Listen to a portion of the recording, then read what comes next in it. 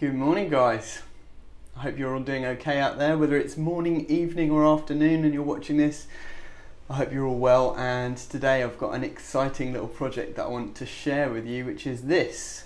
Behind me we have these large letters, and basically these are beautiful antique letters that have been salvaged from somewhere. I think they've been imported from France. These large architectural letters, not quite sure where they came from, but my project today is a bespoke LED lighting project. Basically we're going to turn each of these letters, there are 3 of them, into some lights. So these actually used to have old fluorescent tube lighting in, which was quite interesting because the fluorescent tubes were crafted to fit exactly within the light fitting. But they've long since had their day, and so we're going to be putting bespoke LED strip lighting inside with a dimmer switch in the side so that they can be dimmed. It's going to be just the white LEDs, but I think it's going to look really nice. So I'm going to open these cases up, and then I've got a lot of bespoke cutting and soldering to do to get the LED strip to fit exactly the outline of the lettering, and then I'm going to drill a hole in the side and mount a dimmer switch in the side of it. And then with like a 5-meter cable on each one so that they can plug it into a room and have it as like a sort of very cool bespoke lamp in various rooms throughout the house. There's this one, there's a letter E as well, and there's a letter T. So yeah, it's going to be a pretty cool little project. As you can see, they've got a little bit of rust and stuff, but that's, as Drew Pritchard would say, that's patina. Love a bit of patina, so these are beautiful things and I'm really privileged to be able to work on them today. So I'm going to get them open and do a bit of soldering.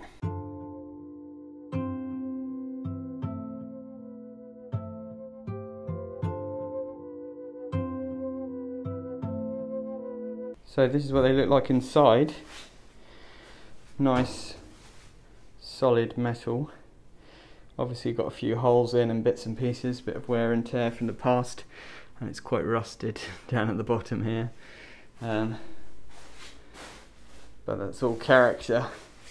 I mean, these must have seen quite a life over the years, probably some big shop or theatre or commercial premises that they were illuminating the front of. I'd love to know how many letters there were in total and what it actually made, what the writing was in the end. If it was in France, obviously it's some kind of French word, but I've got the cover off. There's a little crack in it there, that was already there, unfortunately, but it's holding together just about. So what I'm going to do is get the LED tape. Well, I'm probably going to mount the transformer first, the LED driver, and get the flex cable in and whatever. And then once I've mounted that, I'll run the LED tape all the way around from there, cutting it on each corner and then putting a small loop of flex in between each corner. So the LED tape will go all the way around the outside edge basically.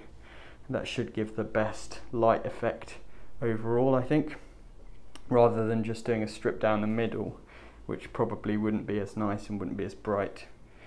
So I've got plenty of LED strip. I've got over 20 meters in total, so that should be sufficient. And just going to get cracking.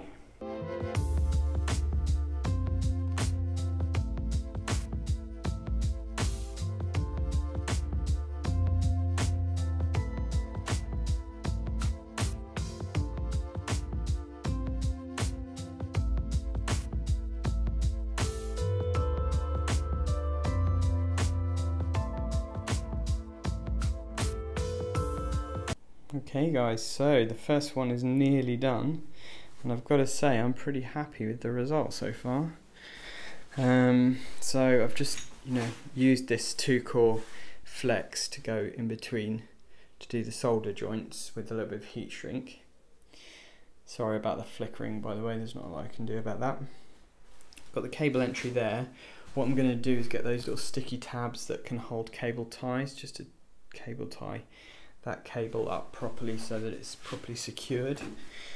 I've earthed the casing here using this little lug with the earthing. Obviously the actual driver is class 2 anyway, and so is the dimmer. The dimmer's just mounted in here, like that, and I just drilled a hole through to be able to mount the dimmer on the outside like this. And so it's quite discreet, but it means that you can actually dim the lights as much or as little as you want to.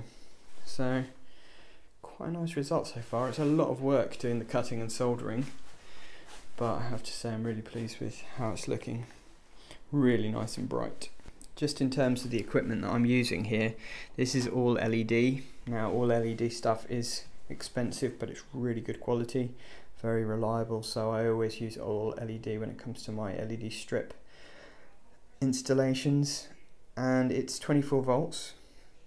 We've got this dimmable 80 watt driver, and then the strip itself is 24 volts, 15 watts per meter. So I can actually measure it out and calculate how many watts it's going to be taking. It's probably quite a lot less than 80, but I just wanted to be sure that I had enough capacity for each fittings I allowed for about 5 meters worth, which hopefully is about right. The dimmer switch that I'm using is a Verilight V Pro dimmer, which are designed for LEDs, and it can dim up to, I think, 120 watts of LED, something like that. So again, it's adequate for our needs. And it's just a dimming module, so you can just fit it into any plate. You just buy the module. The only thing is it doesn't come with a knob usually, but fortunately I had a few spare knobs, so that wasn't a problem.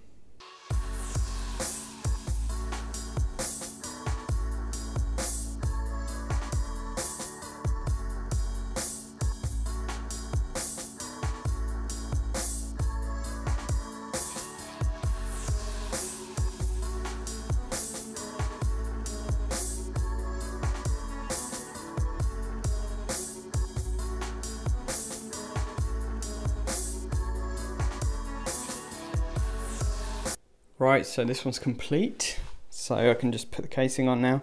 What I've done is just use these little cable tie holders just to hold the little bits of wire that I've joined it with down, and I've used those as well to hold the main cable, and just to secure any loose cables, just to make it look neat and tidy, and to hold everything in place. Compression gland there, so that will hold the cable securely anyway, and I've just fitted blind grommets to these various holes that were open, and basically it's just got a plug on it.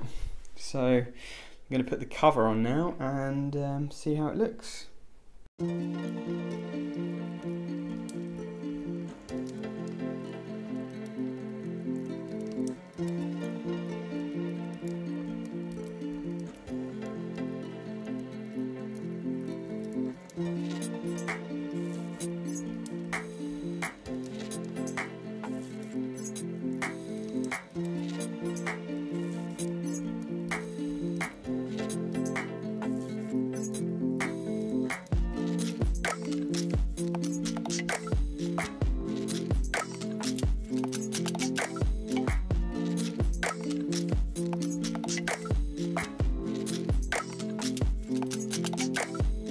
Right guys, well this one's done. What a palaver that was. It was real fiddly doing all the soldering and everything, and then unfortunately I hit a bit of a snag when I tried to turn it on and it didn't work.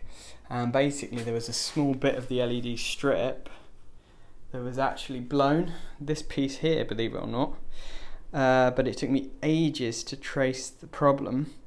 There's basically a dead short between positive and negative on this, which I've never had before, but it just stopped the whole system from working. So I had to go through piece by piece and trace it with my continuity tester until I found the piece that was dodgy.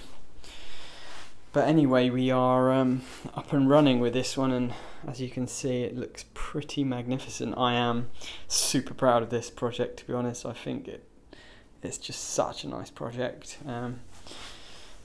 And yeah, one of my favourite kind of things to do really is stuff like this bespoke kind of work. It's real artisan work, which is my kind of thing, you know. So yeah, let me know in the comments what you guys think. Have you ever done any projects like this?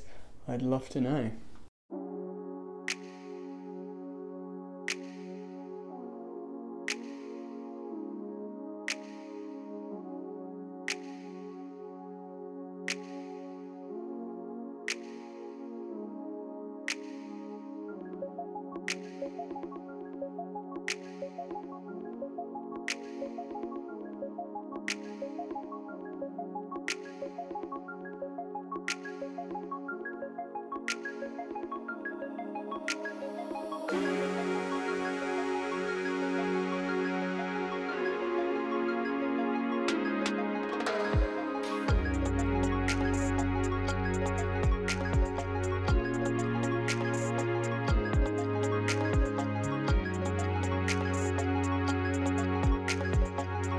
So the finished product, looking pretty awesome if I say so myself.